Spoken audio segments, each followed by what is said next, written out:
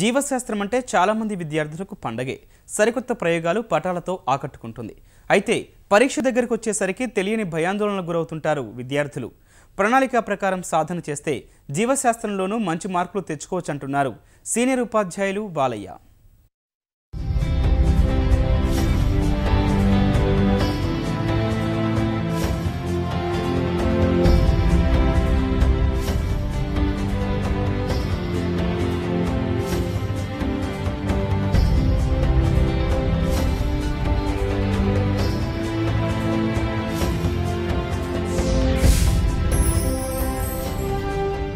తెలంగాణ రాష్ట్రంలో జరగబోయే 10వ తరగతి పరీక్షలు కొత్త సిలబస్ మరియు కొత్త ప్యాటర్న్లో మనకు ప్రారంభమవుతున్నాయి.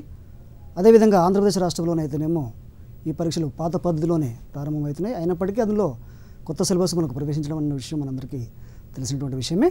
సరే, ఏది ఏమైనప్పటికీ ఇందులో పెద్దగా మనం సందేహంగా మనం బాధపడాల్సినటువంటి అవసరం అంటూ ఏమీ లేదు. సిసి మోడల్ మనకు ఆంధ్రప్రదేశ్ మన తెలంగాణ రాష్ట్రంలో ప్రవేశించడం జరిగింది. ఆ ప్యాటర్న్లో మనకు 40 మార్కులను మన జీవశాస్త్రానికి కేటాయించడం జరిగింది. మిగతా 10 మార్కులు ఏవైతే మనకి ఆల్రెడీ తెలిసిన విషయమే. మీరు ఆల్రెడీ గతంలో వ్రాసినటువంటి ఫార్మేటివ్ టెస్టులు, తర్వాత అసెస్మెంట్ టెస్టుల ప్రకారంగా ఆ 10 మార్క్స్ ఏవైతున్నాయో అవి ఇంటర్నల్ మార్క్స్ మీకు ఆల్రెడీ అలాట్ చేయడం అనేది జరిగింది. జీవశాస్త్రానికి ఒక రోజు సమయాన్ని మీరు కేటాయించి ఆ పూర్తి రోజు మొత్తం రోజుని మీరు జీవశాస్త్రం స్టార్టింగ్ నుంచి చివరి వరకు మనకు ఉన్నటువంటి 10 యూనిట్స్ ఉన్నాయి.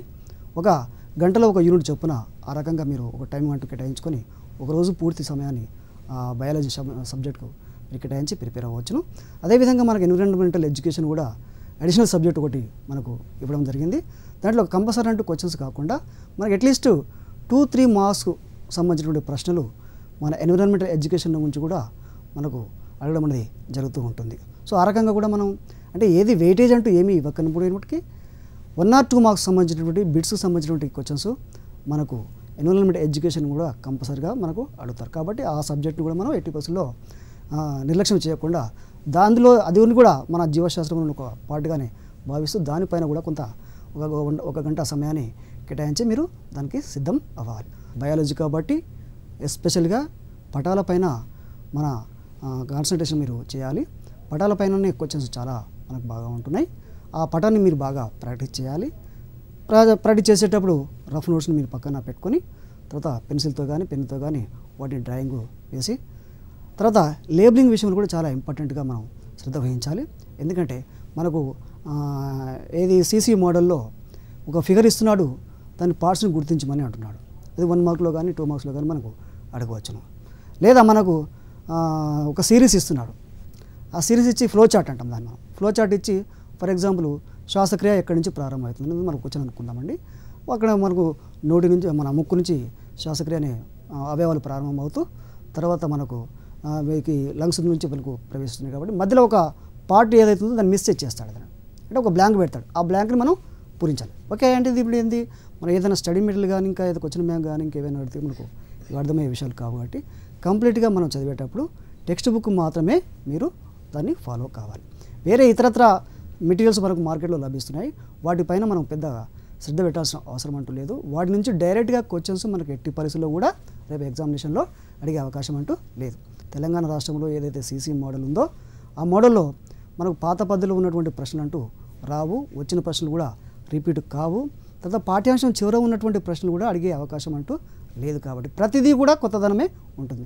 మీరు ఇంతకుముందు చదివినటువంటి వ్రాసినటువంటి పరీక్షలు ఏవైతున్నాయో ఫార్మేటివ్లు కానీ సమ్మేటివ్లు కానీ ఆ ప్రశ్నలు ఒక మోడల్గా మాత్రమే తీసుకోండి. కానీ మీరు వాటి నుంచి మళ్ళీ క్వశ్చన్స్ వస్తాయి, వాటిని ప్రాక్టీస్ చేస్తే సరిపోతుందనే భావన మీరు వదిలివేసేయండి.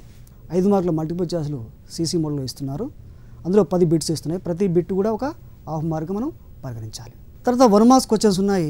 1 మార్క్స్ క్వశ్చన్స్ మనకు 1 మార్కులతో ఒక సెంటెన్స్లో కానీ లేదా ఒక వర్డ్లో కానీ దాన్ని ఆన్సర్ రాయాల్సి ఉంటుంది. మనకు అకాడమిక్ స్టాండర్డ్స్ ఏవైతున్నాయి 7 అకాడమిక్ స్టాండర్డ్స్ ఉన్నాయి. అన్ని అకాడమిక్ స్టాండర్డ్స్ నుంచి ఒక్కో క్వశ్చన్ చొప్పున అడిగే అవకాశం ఉంటుంది. అందులో ఒక అకాడమిక్ స్టాండర్డ్ మిస్ చేసినా కానీ దాన్ని వేరే రకంగా అడగవచ్చు. తర్వాత 2 మార్కుల ప్రశ్నలు ఉన్నాయి మనకు. ఈ 2 మార్కుల ప్రశ్నల్లో మనం 5 ప్రశ్నలకు జవాబు రాయాల్సి ఉంటుంది. ఈ 2 మార్కుల ప్రశ్నలకు ఏవైతున్నాయో ఆ జవాబులు ఏవైతున్నాయో 1 లేదా 2 లేదా 3 సెంటెన్స్లోనే ఆ జవాబుని పూర్తి చేయవచ్చు. అంతేగాని ఎక్కువ సమయాన్ని కేటాయించినటువంటి అవసరం అంటూ లేదు. దానికంటే ముందు మనం స్టార్టింగ్ ప్రారంభించాల్సింది మనకు 4 మార్క్స్ ప్రశ్నలు ఉన్నాయి. 4 మార్క్స్ ప్రశ్నల్లో 4 ప్రశ్నలు మనం అటెంప్ట్ చేయాలి. ప్రతి ప్రశ్నకు ఇంటర్నల్ ఛాన్స్ అనేది ఉంది.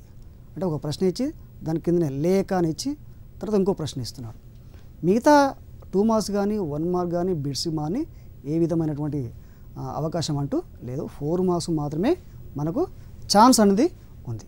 అయితే 4 మార్కుల ప్రశ్నను రాసేటప్పుడు కొన్ని జాగ్రత్తలు మనం పాటించాలి. ఎందుకంటే మనకు ఆ ప్రశ్న మనకు టెక్స్ట్ బుక్ నుంచే వస్తుంది. అది మొదటి విషయం. అయితే కంపల్సరిగా ఈ చాప్టర్ నుంచే ఈ క్వశ్చన్, ఈ చాప్టర్ నుంచి క్వశ్చన్ అనేది అంటూ మనకు నిబంధన అంటూ ఏమీ లేదు. మనకు వెయిటేజ్ అంటూ కూడా బ్లూ ప్రింట్ ప్రకారం ఆ ప్రకారంగా మనం అంటూ ఏమీ లేదు. ఆ టెక్స్ట్ బుక్లో 10 యూనిట్స్ ఉన్నాయి. మనకు 10 యూనిట్స్లో ఏ చాప్టర్ నుంచి అయినా ఏ ప్రశ్న అయినా ఏ రకంగానైనా మనకు అడిగే అవకాశం అంటూ ఉంది.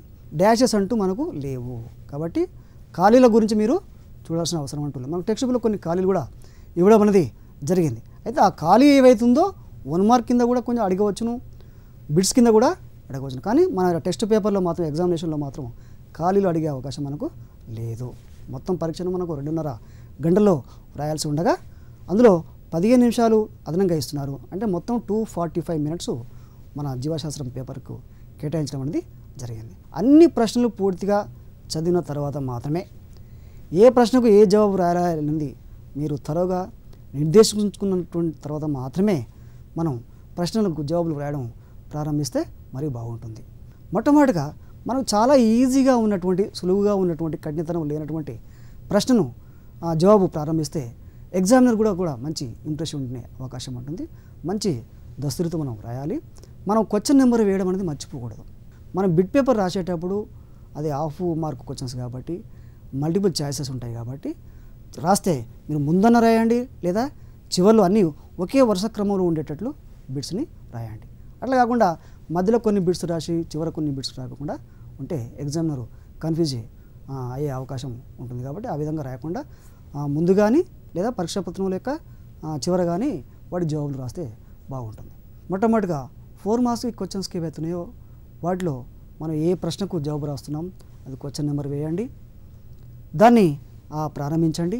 రాసేటప్పుడు మనకు పాయింట్స్ వైజ్గా రాయడం అనేది చాలా ముఖ్యమైనటువంటి విషయం. ఎందుకంటే ఎస్ఏ టైప్ కాదు కాబట్టి మన ఎగ్జామినర్ కూడా ఈజీగా సులువుగా మనకు అర్థమయ్యేటట్లు ప్రతి పాయింట్ని మనం పాయింట్కి నెంబర్స్ వేస్తూ 1 2 3 4 5 are 8 points are 9 points. So maximum 8 పాయింట్స్లోనే 4 marks ప్రశ్నకు జవాబుని ముగిస్తే మరీ మంచిది.